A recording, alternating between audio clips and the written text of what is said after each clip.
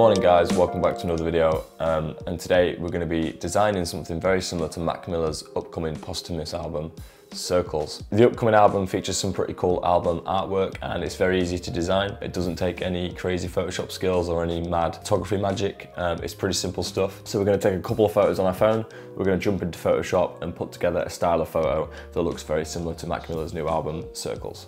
We're going to keep it very simple. We're just going to take 2 selfies on the iPhone in portrait mode, a feature in portrait mode that actually just whites out the background. That way we don't need to edit anything out after. So let's get straight into it. First things first, you want to get, I've got an awful spot.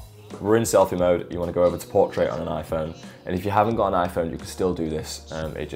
It's a lot easier if you do have portrait. So we're just going to keep things simple today. Obviously you can do this with a camera. You don't need to be using an iPhone. You don't need to be taking selfies. If you want to set a camera up and take a self-portrait, or if you want to get someone to shoot a photo of you, or if you're doing this effect with someone else, this will work however you want to shoot a photo. But I'm just using selfie mode on my iPhone just to keep things simple today.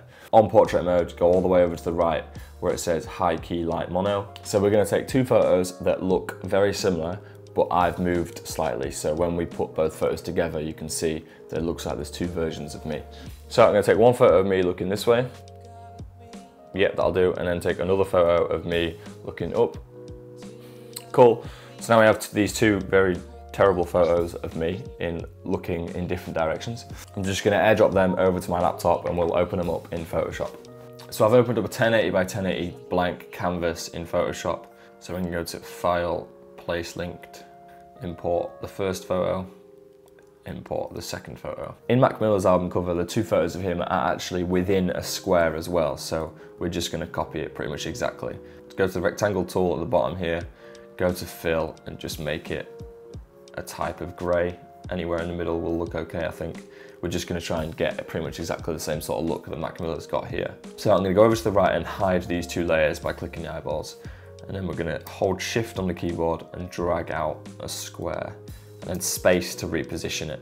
I'm just going to go to stroke on the top here and remove it. We don't want any stroke. I also like to make sure everything's centered within my images. So we're going to go over to the top where it says view and then go to nude guide layout and then columns 2, rows 2. And you got this nice these blue lines that work as a guide so you can keep everything central. Drag the rectangle tool below your 2 photos. Next we're going to click on the first layer. So Command T on the first photo and you want to resize it so it fits into the box that you've just created. So we've got our first image placed within the box. But the thing is, the selfie I took actually cut my shoulders off either side. Make sure you got your first photo selected, go to opacity at the side and bring that right down to 35%, 30%, whatever you think looks cool. And then Command T and drag the photo out so my shoulders aren't cut off at the edges, if that makes sense. I'm just going to bring that up a little bit. As you can see, this first photo here actually leaks out of the box and we've got this bar at the bottom here that doesn't fit. So you want to make sure you get your first photo selected, hold Alt and then press in between the layers, and now the photo layer is placed on top of the rectangle and it fits in perfectly. So we're going to do exactly the same thing with the second layer. So unhide it, bring it back, go to opacity, bring that down to 38, 35%, whatever you think works.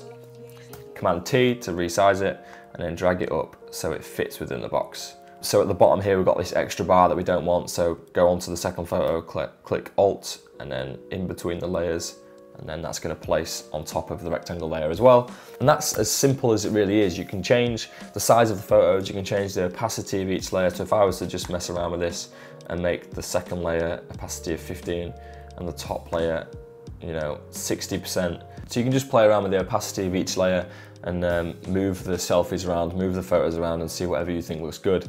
I don't even know what you would call this effect. It's like a faded double portrait type thing. Depending on how you've taken the photos, what the photos look like. I mean, my selfies were pretty poor. There wasn't really much emotion going on. I'm looking forward to listening to Mac Miller's album when it comes out. Yeah, should be interesting. And that's pretty much how you make that double portrait effect. If that's what you want to call it, I'm not sure. Please leave a like, leave a comment, subscribe, and let me know if there's any other videos you want me to make, any other Photoshop tutorials.